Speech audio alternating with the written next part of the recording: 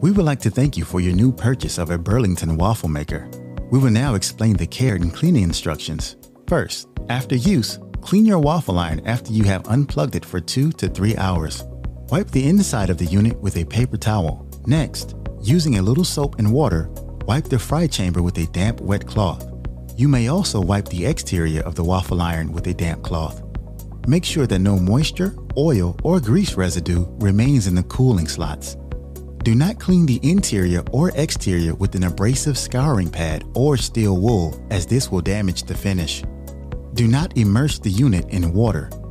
Lastly, wipe the unit dry and store for next use. Thank you for your purchase of a Burlington waffle maker. Goodbye.